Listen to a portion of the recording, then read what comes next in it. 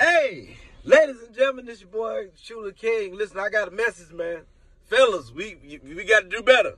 I need all my men to do better. Everybody talking about all these high value men this and high value men that. Well, I got a message for the high value men. We have to start doing better when it comes to your selection process with who you messing with physically, who you having a relationship with, or who are you spending your time with. You got to.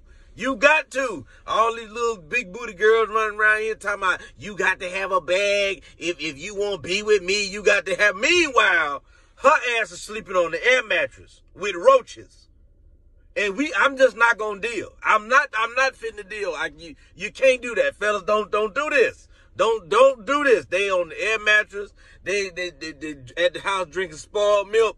But on Instagram, you somewhere in Dubai. Cause you know you can put your location anywhere on Instagram. You can do that. Your ass can be in the projects talking about you in Cancun. No, man, you can't do it. They laying on the air mattress with roaches, and here you come. They talking about they gonna meet you somewhere to the restaurant. You trying to go back to the house. She get to the house, take off her coat or whatever, and put it on your couch. But you know what's on her damn coat? Roach eggs.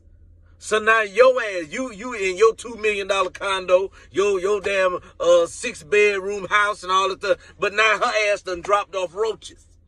And that's how the life be. That's exactly how they do you in real life. You got to be better about who you pick to bring around your life. Because you bringing, big house, nice car, money, access. You bringing all type of status. You bringing all this high value, man. And the person that's demanding all that out of you, what they bringing? Roach eggs, problems, drama, her baby daddy, her crazy baby daddy. He got to come pick the kids up from your house, with your gated community. He got 2 felons. He on his 3rd strike. And he coming to your house. His ass ain't never been in a gated community before. Ashy. The man, be different. Dare to be different. Dude, this year we starting right now. Don't let nobody require everything from you. And men, we are requiring nothing from the other side. She just got to be cute. Hell no. I'll buy you a bag. I'll buy you one if you can buy yourself one. I got a Benz, you need one. Hell no, don't do it. I don't give a damn. You can be mad at me.